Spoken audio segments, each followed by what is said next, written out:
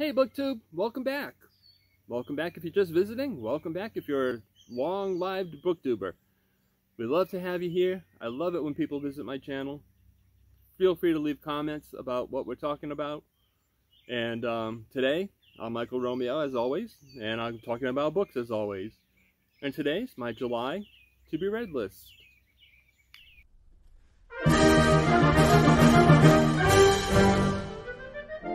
So, today we're talking about my July to-be-read list, my TBR. And there's some good stuff coming up this month. I think it's going to be an excellent month for reading. I've got 3 group reads that I'm taking part in. And I've also got a little project of my own that I'm doing on the side. As far as the group reads go, the first group read I'm getting in on is with AJ Dunn and their Killer Reads Book Club, I believe it's called. Correct me if I'm wrong, AJ. And we're doing One Flew Over the Cuckoo's Nest by Keasey. I've seen the movie, saw the movie years ago, back when I was in high school. And never read the book though, and I'm looking forward to reading the book. I currently have it on hold at the library, and I'm hoping it's going to be in time for me to start reading it with the new month. The second group read I'm doing is with MJ at Reading This Life. This month we're doing The Invisible Lives of Addie LaRue by V.E. Schwab. I know a little bit about the book. I worked with somebody who read it a couple of months ago, and she told me a little bit about it. I won't go on about it yet until I've read it. Just in case I got the misconception about what's happening in it. I don't want to mislead anybody.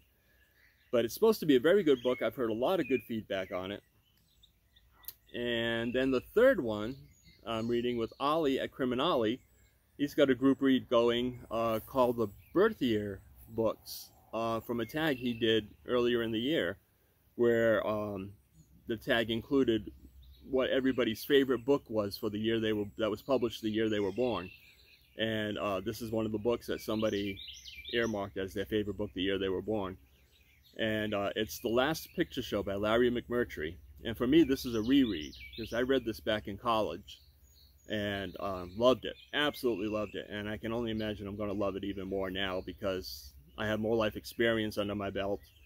And I think I'll just appreciate the characters more and what they're going through a whole lot more than I did when I was in my shallow 20s. And believe me, my 20s were shallow. And those are the 3 group reads I'm doing. And I'm anticipating all of them being 4 or 5 star reads. And then on the side, I'm also doing a little project of my own. I'm rereading 3 or 4 books. I'm going to put 4 on the list, but I'll be happy if I get to 3 of them. 4 books that I read when I was a kid that were instrumental in sealing in my love of reading. The first one is one of the first books I remember reading cover to cover, a full-length novel. I must have been about 8 or 9 years old when I read Where the Red Fern Grows. I'm sure a lot of you recognize that title, especially if you're around my age, because it was a very popular kids book at that time. And I know I'm probably going to cry in it because something sad happens in it. And I'll cry again. And let's see, I'm also going to read A Day No Pigs Would Die, which was a book I read when I was about 12 years old. I read it again in my 20s just for fun, and again I'm going to read it because it was a game-changing book for me when I was still in those formative years of reading. It's a coming-of-age story about a young boy growing up on a farm and learning the good and the bad of life as things occur.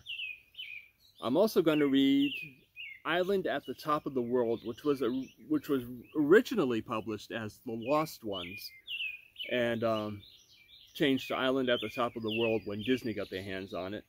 But the copy I had was Island at the Top of the World, and I managed to get a copy of it from thrift books before I started my 100-book challenge, which is in another video. It basically says I'm not going to buy any more books until I read 100 books I already have. But Island at the Top of the World is an adventure story set in the Arctic, and a lot of fun, having to do with Vikings and lost tribes, and it was a fun book back then. It gave me my taste for adventure stories and thrillers, and looking forward to doing it again. And if I have time, I will do a fourth book. One of my favorite books from that time when I was a kid is April Morning by Howard Fast. Another coming-of-age story as a young boy is thrust into the realities of the Revolutionary War. And I read it again not so long ago, and thoroughly enjoyed it again. And yeah, and if I have time after I read the other three, that'll be my fourth book that I'm reading. So that's my July TBR. 3 group reads and a 3 to 4 book project of my own. And I think I'm going to be really satisfied with what I come across this month. I think it's going to be a very satisfying month for reading. And I look forward to it. If you know any of these books, leave comments down below. Let me know what you think of them. And if you want to talk about something else, leave a comment down below and we'll talk about that. I'm not picky. I just like to talk about books. And glad you're all here. Glad you stopped by. Hope to see you again. Meanwhile, amor fati, love your fate. It's good to do.